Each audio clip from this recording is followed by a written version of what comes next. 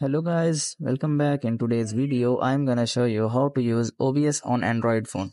So it's pretty simple. Let's get started. So you guys have to firstly connect your phone with laptop or PC. So after connecting with laptop or PC, you have to simply open up the OBS Studio on your laptop or PC. So after opening up the OBS Studio on your laptop and PC, you guys have to just simply head over to your Android phone, and in your Android phone, you guys have to just simply go to Chrome, and in the Chrome you have to simply search for OBS, and in the OBS you have to just simply open up the first application.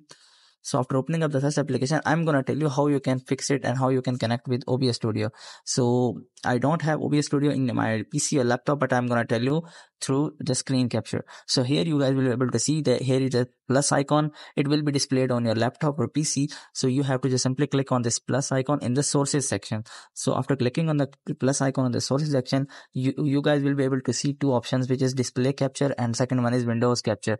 So here you guys will be able to see the Windows capture has been displaying, but the display capture has been already clicked. So after clicking on display capture, it will ask you for devices. So you have to just simply select your Android device rather than Windows. If you select the Windows, it might show your black screen. So you have to just simply go to plus icon on the sources and select the display capture, and here you have to just simply select the Android phone and Hola.